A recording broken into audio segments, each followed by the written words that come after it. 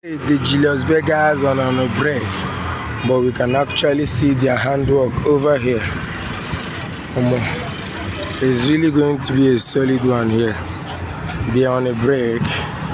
We can see they are on a break, but we can gradually see their handwork over here.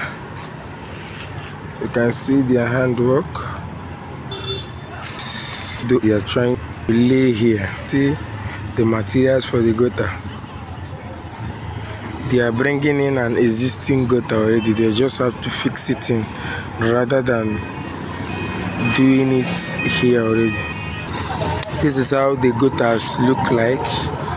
This is the look alike of the gutter, as you can see, and this is how the gutter is. They are doing a cover gutter. It's going to be covered. The whole of the gutter is going to be covered.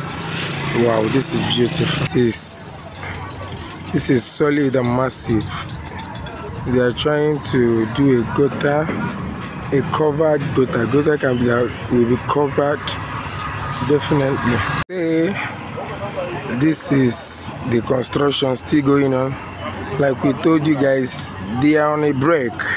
They went for a little leave.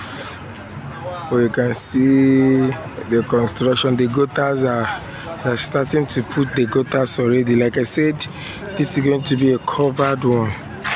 I'm inside the gutters. You can see, my people, the governor is really doing a great job, and we are appreciating him for this particular work. It's not easy. He's giving us the maximum that he can by using Julius Berger to do this particular road.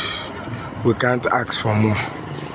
Thank you, Governor, for doing a really nice job over here. We believe that before the end of 2024 rather, this construction will be completed. I will say amen. Amen.